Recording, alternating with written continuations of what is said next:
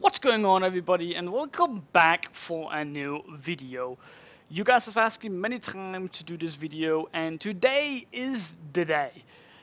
We are going to create our own server, and if you follow along all the way through the video, I will teach you how to make your own Canon server with all the plugins that you needed for it. Now, before we begin this video here, I quickly want to credit Slaps that helped me out with a few plugins, and the developer of Frontier that was there to tell me what not to do, and of course our own boy Aboji, that is the developer on Frontier and Royalty PvP, Austia, and so on and so on. All those guys helped me make this possible, just to make sure that you guys are getting the right server with the right plugins, with the right settings, so everything will go as smooth as possible. Now, before I'm gonna start showing you how to make the server here, I just quickly want to make sure that you guys don't have anything open that might interfere with what we're doing right here, meaning that if you have tried your own server, it doesn't really work, and that's why you're here, having that running, or something else having running that is kind of going to interfere, try to close all that shit down, just to make sure that this right here goes as planned. Now, make sure that you have gone down in my description and you have downloaded two WinRARs. One of them is the server right here. This is what you should have. Now, the start.bat right here should be a bat file, and I'm going to show you how to make the start.bat file just so everybody can follow along. But this here, the start.bat should be a thing in your server that you downloaded from me. If not, then I'm going to show you how to do it. Now, this is what you should have: bucket, paper, spigot.jar, spigot.yml, and the start.bat.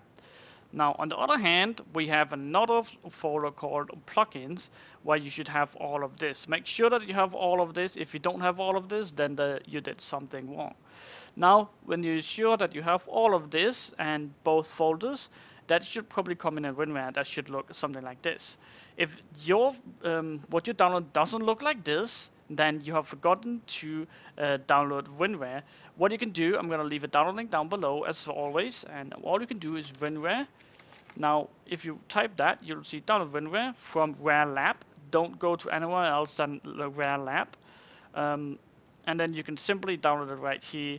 It's all about what bit you have. So you need to figure out if you're 32 bits or if you are 64 bit. You could go into computer, I'm pretty sure. This PC, right click, and then properties, and you'll be able to figure out if it's 32 or 64 bit. Now, when that is taken out of the way, I'm sorry about that, now we can figure out what to do. So it should have something like this. And then you're just going to put it up on your desktop, the same with the server. It should look the same WinRAR, just named server instead. Now that you got those two, actually I'm going to need Minecraft. I have it open right here. Alright, so when you got those two, you have to go into your server. Now you see all of this. You don't want to fuck with spigot, paper, or bucket. What you want to do is you want to click on the start.bat and run that up. But before we do that, I could want to show you how to make your own start.bat. You right click, go into new, go into text document, and you write start, like that. So you have a start.txt, nothing fancy. Now, I'm gonna give you a description of what you have to put in there, and that is this right here. You don't have to do this if you already have to start.bat. If it's working, then it's fine, but I'm just quickly gonna go through this. So this right here, I'm gonna leave this down in the description. You're gonna put that into your notepad. You named start, like that, and you want to make sure that you save. Now you can close that down, and you can change your txt. You can change that out with bat. Now, when I do this, then I will have two of the same file. It's gonna tell me, hey mate, you already have file name extended. That might become unuseful. Do you want to change it? And of course, I already have a start.bat, so I don't need to do that. I just quickly want to show you how to make that. Now that when you're ready for that, you're going to go ahead and you're going to double click the start.bat, and it should start creating folders, and it's going to say, hey, you need to accept the EULA, and that is what it did right there. You need to agree to the EULA in order to run the server. Go to EULA.txt for more information.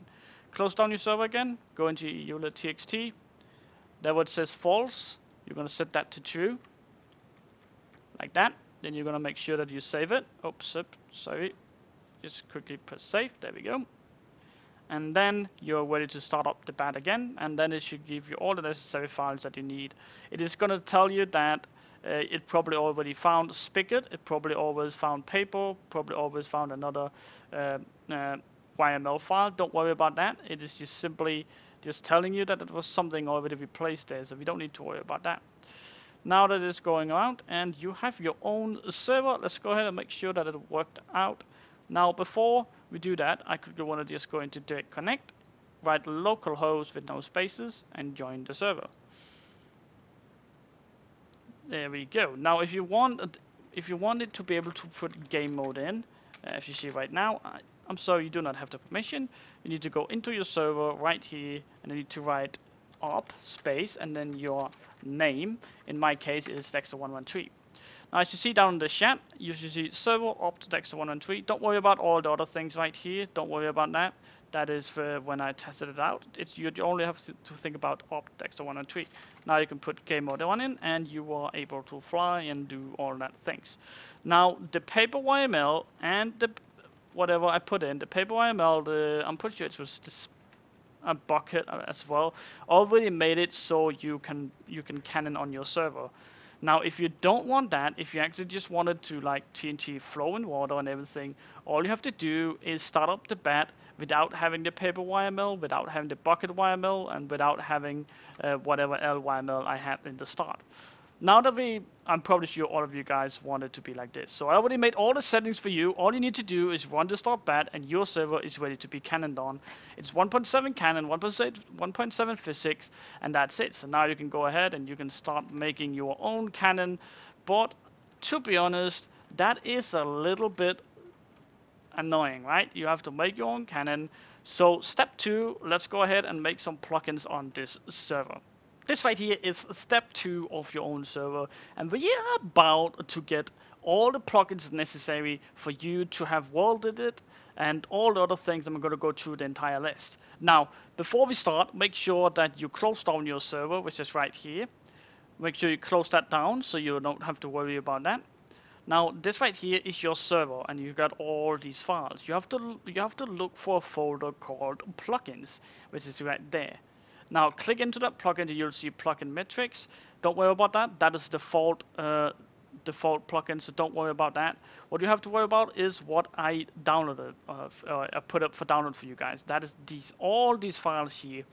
Now I'm gonna go through all of them in game, but for now let's go ahead and quickly just say that this here, what the folders is, that is already pre-made configs for you guys, so you don't have to worry about making any configs. You don't have to worry about problems with max ticks and stuff like that. I already made all the settings necessary for you to canon on your server.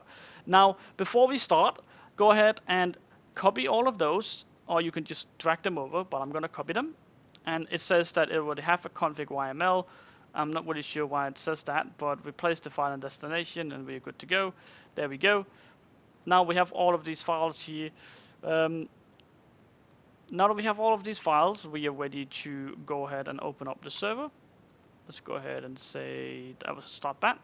Now while that is opening up, it should be decent fast. Let's go ahead and make sure there's no error whatsoever. That's quickly just making sure. Give me a second. I just want to make sure that this is not gonna fuck up for you guys either. Gosh dang it. Give me that. Oh, there we go. There we go. No, we should be good. Preparing start region. Alright. Now it's start prepare region. Now let's go ahead and open it up. And you are gonna have your very own canon server with the right plugins and everything. Now let's go ahead and figure out what to do now, because we want to make a new world. So we're going to mv create. And you see that you can create a lot of rooms down there right here. Now you want to create a flat room. We want to make it normal, and we want to make it flat. So that is the command. It tells you exactly what to do. And there we go. Start creating a flat room. Now you can use the mvtp and then of course flat room. Now that is gonna teleport us into a new world inside your server that is completely flat, and it seems like I already died here. Alright. Now that you've done that, you can actually go ahead and check out some of all these plugins. So first of all, we have to go into game mode 1. And now we can go ahead and we can check out, alright, does TNT explode? And we have to quickly make sure that that is the case. Boom, there we go, perfect, it blows up. Now we're ready. So the next thing we can do is make sure that Worldedit works. So let's go ahead and set up. There we go.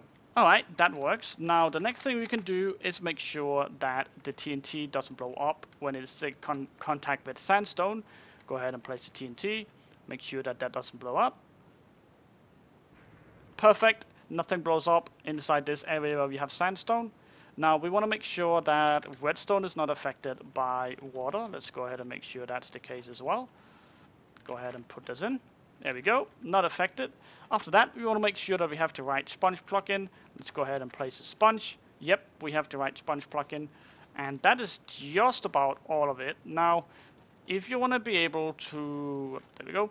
If you want to be able to put in your own schematics, let's go ahead and open up the server again, which is right here. Push it, is it? Nope, that's the wrong one. Here's your server. Alright, great. So right here we have the server, and if you want to put in your own schematics, you have to go into plugins. You have to go into the folder called Worldedit. Now it should have a folder named schematics. If it doesn't have a folder called named schematics, you can go ahead and you can download, you can make your own folder called schematics. Inside that, it should be my 100 stack of fusions. It's just a quick test. I'm pretty sure I'm just going to leave this blank. I'm not going to put anything in here, but this is just a quick test. So let's go ahead and do schematic load 100 stacker fusion. And you should see 100 stacker fusion loaded, pasted, right / paste. Go ahead and go up and 95, pretty sure. Oh, okay, yeah. And then do / paste. There we go. Now this right here is pasted in at Y100. This is 100 stacker, so it says Y100. Now before we're going to go ahead and test this, we want to make sure that we have sandstone underneath the cannon. So let's go ahead and quickly do that. There we go. And we're going to set that sandstone. There we go. And now it's unable to blow up. Now the next step is that tntfill. So the TNT config has already been set to 20 blocks. So there's no problem. Standard was like 5, and you kind of needed to move kind of far. But there we go. I'm gonna quickly diff equal to 0. All right, there you go. Peaceful. Great. So now we have this, and it's all filled. We are actually ready to shoot. So we want something to shoot at as well. So I'm gonna quickly move this 20. There we go. I'm gonna go ahead and take water on top of it. There we go, perfect. Now, as you see down in the chat right now, you will see my broadcasters download my cannons at X1 channel. That is simply just a broadcast, simply plugin I installed on the server. If you don't want it on your server, you can go ahead, you can get rid of it. It's very easy. It's the plugin is called Simple Automatic Broadcast. Just delete the folder and the jar, and it will be out of the server, so don't worry about that. Now let's go ahead and fill this in with sand, and we are just around ready to shoot. There we go, perfect. Now let's go ahead and stack this up. And quickly want to make sure that this server here works. Now it's probably the same ticks as One Shot and Royalty PP if you played on there, and it's probably the same as MineLink as well. But now we're ready, let's go ahead and make sure that it works. Go ahead and press the button. Let's see. Now, this is a fairly big cannon. It's a fairly big cannon, so let's see if it works. It's giving a huge amount of lag, but it looked like that worked perfectly, and it's even a very big scatter, which is pretty cool.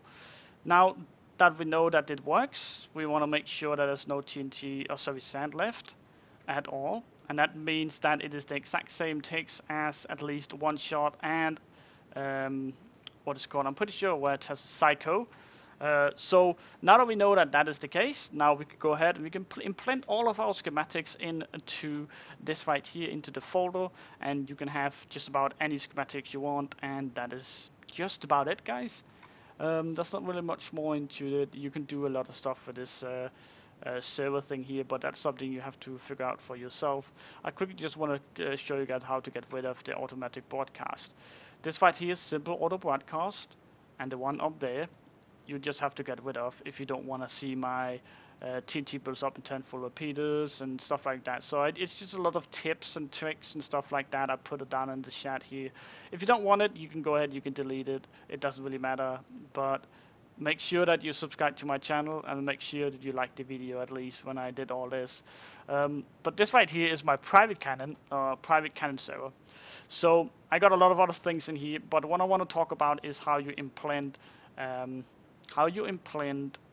world download. So when you have world downloader base, you know where it is. It's in the single player. When you got the folder, you see right here, cut the rope. That is, I'm not really sure what that is, but anyways, when you know you have your right one, the world downloaded, it should be a folder. Now what you can do with that is just simply drop it in here inside. Let me find it for you. Inside here, when you go into your server where the start.bat is, start.bat, you just throw it in here with all the other worlds. You see world and world net and world end, and then you're gonna of course have it at a name. Now let's go ahead and say that I wanna implement a new world. So I'm gonna go ahead and take one from my .minecraft saves. I'm gonna go ahead and say I wanna get Dark One's old base. I'm gonna copy that, move it in here. There we go, Dark One's old. I'm gonna rename it, and this is DA, just because I don't want to write Dark Ones. Now that you've done that, you don't need to reload your server. You go into your server, you write mv import DA, and the base that you have, was it in the end, or was it in the nether, was it in the old world? You have to figure that out. My old base was in the end, so I'm just going to do this. Starting import of world DA, complete, mv tp DA. Now we got our world download base inside our server, and we can actually make a cannon and we can shoot it out. Now one thing you guys had in mind as well, let's go ahead and quickly put it in game mode. You guys said, how do you make those big ass schematics? I'm not really sure how you do that. So let's go ahead and figure out how to do that. Now let's say that I only wanna get, actually I'm gonna go to the flat room because it's kind of a big deal here. So if you want to make a big schematic, let me put myself in game mode here again. Nope. All right, there we go. Now if you want to make a big schematic, the first thing you have to do is of course have something you can schematic, and you're gonna go ahead and we are gonna stack this 199. There we go. Now if you want to take a schematic of this, you make your positions, take out the entire thing that you want a schematic, and I might have made it a bit too far. No, we're good. So now that you set the two positions right here, boom, you could do /schematic save and give it a name, and you're gonna do a test. So test is now saved, as you see down there, and you will see that coming up in your server right here, into the plugins, into your Worldedit folder, and into your schematics, and you should see something called test. Now if you want to make sure that you did it right, you can go ahead and do schematic load test, and you can do paste, and it will be here. Oops, okay, that is not schematic load test loaded. I'm pretty sure. Wait, and paste it. No, alright. Something went wrong. Let me see. You're setting the two positions, you do /copy. So now you have that in your copy. Now you can paste it in. You want to make sure that it is actually the one. And if you paste it in, it should come up with a platform. It's just a really big platform, so it should be placed in somewhere. Not really sure where, but it's somewhere in here. Or maybe not. Oh, maybe in the same thing, just made it longer. Probably made it longer that way. Anyways, now that you got the platform in your copy, you can now then go schematic save. You want to name it something, and you want to name it test.